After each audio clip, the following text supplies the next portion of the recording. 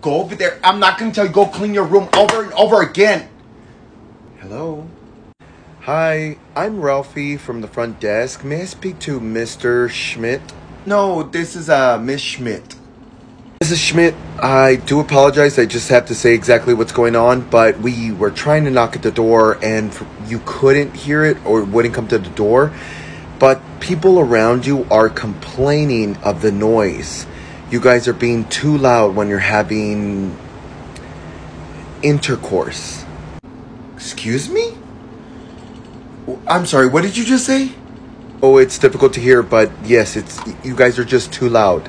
No, I'm asking because I'm back home while my husband is out of town for work. So I'm asking because there should be no one making noise sexually in that room. Can you hold for a second? Sure. It's her wife. The wife's not here with the husband. Damn.